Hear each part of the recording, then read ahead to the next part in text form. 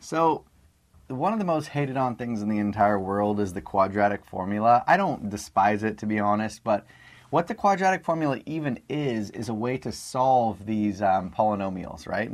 And a normal person, if I was going to find the solutions to this, I would factor, right? I would say, oh, I would factor it and get my two answers. But the quadratic formula, it was kind of cool because it was invented for problems that were just simply impossible to factor. So that's why they invented them. You know, you have to find a way to get your two solutions. By the way, a little tip. The largest exponent in any polynomial is how many solutions you should get. So this one, I know I should get two solutions, and I'm going to pretend like I'm terrible at factoring, so I can't figure it out. So once I look at this and I say, I can't figure it out, it's impossible, that's when the quadratic formula comes in. And this is what it is. Negative b plus or minus b squared minus 4ac all over 2a. Done.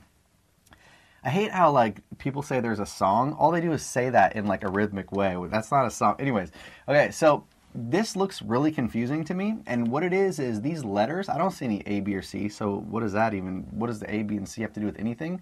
It comes from this notion.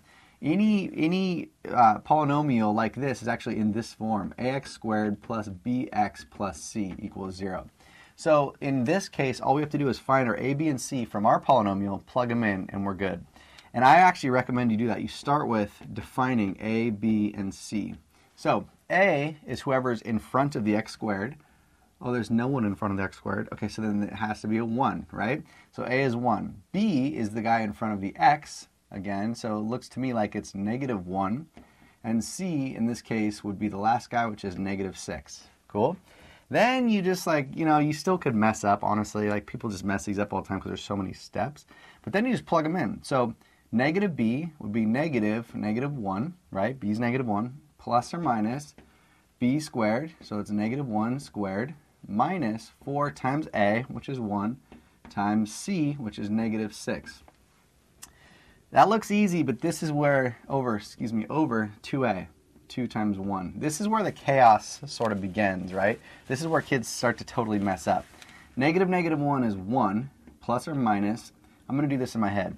Negative 1 squared is 1, and if you see this negative 4 times negative 6, that's a positive. So I have 1 plus 24, or the whole inside comes out to 25. And then I have over 2.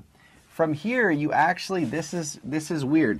From here, because you have this plus or minus, you actually go into two different problems. You would I would break these apart. So I'd have 1 plus root 25 over 2, and then 1 minus root 25 over 2, and I'd solve them separately.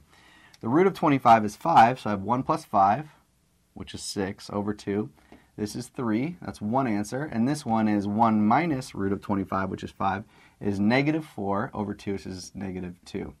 So that's it. I think the hardest part is when you have the quadratic formula, absolutely define A, B, and C before you plug it into this horrible thing. So I'll give you one more, and I'm not going to do the whole problem, but let's just define A, B, and C, and then you would know, like, where to go from there. Okay, so let's add a trinomial like this. Okay, what if I had a trinomial like this? 3x squared minus 5x plus 10, or something totally random. This is a good example because, don't even lie, you can't factor that. That's like way too hard to factor. So I wouldn't even try to factor that, equals 0. I would actually know out of the gates this is impossible, so I'm going to do a quadratic formula. So A, B, and C. What is A in this case? Remember, it's whatever. I'll write it right here. Plus C equals 0. It's whatever's in front of the x squared. So A would be 3. B in this case would be not 5. B would be negative 5.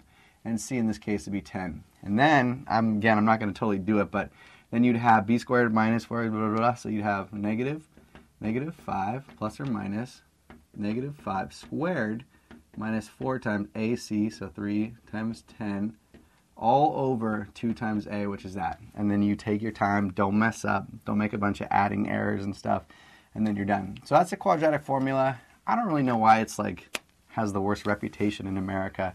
I guess it is kind of tedious and pretty annoying, but it is a way to solve a trinomial when you cannot factor. So I guess it's like a good tool to have in your tool belt. Anyways, if you're having a hard time with this at your local high school, don't forget you can take it online at Silicon Valley High School, pass it there, and the credits will be transferred back to your school.